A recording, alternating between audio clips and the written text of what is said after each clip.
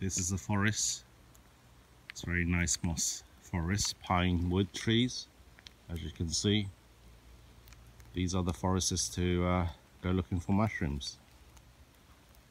Can't tell you why I am, but you know, you'll find them all over England or wherever you live.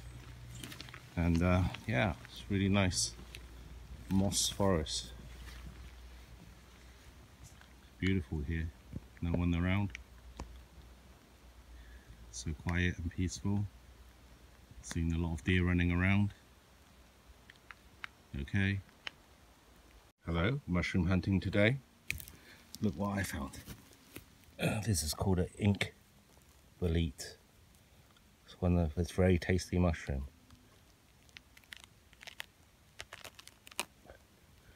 When you take the mushroom, take the whole lot, so you can identify it.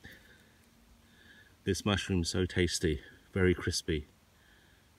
It's called ink bolete because when you cut it, it changes colour. It's a really beautiful mushroom. Hopefully I can find some more around this area. Okay. It's another penny bun. This I don't think is a good one. It's probably been eaten, but let's pick it. Ooh, it's not bad. Slugs on it, clean it up. That's why they call it the penny bun, because it looks like a bun. You see this one? It's a good one. It's not bad, that's a good find. It's quite big.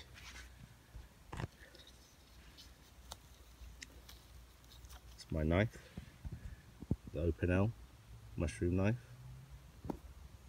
Okay, let's get this mushroom cleaned up.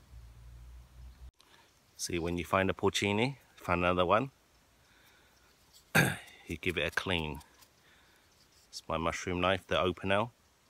It's alright, but I don't like this locking mechanism. I've got another one that I like called Mercury from Italy, but the wife forgot her mushroom knife, so I had to borrow that to her. But anyway, use the back of the knife here. You see the back of the knife? You scrape it away. Best to scrape it because these are valuable mushrooms. You don't want to cut too much meat off, else it'd be a waste. And then you get the other end and you brush it off. See? With mushroom hunting, it's best to take your time. If you find one mushroom, stay in that area because there's more. You just got to look for them. It's got chewed off by a bit of slug, but that's recoverable. And just clean it off like that. There, it's a nice size one. Another one for the basket. Hope to find some more. See you later. Look at all these puffballs. Puffball mushroom. You can identify them easily. They're edible, but I don't really like eating them. They're everywhere. And look what we have here. More puffballs. But not porcini here. Oh god, it looks like the slug's been at it. Yep. Slugs at half of it. But I can still clean it up. See how it goes. Okay, see you later. Okay, let's see what we've got today so far. So these are the penny buns that I picked.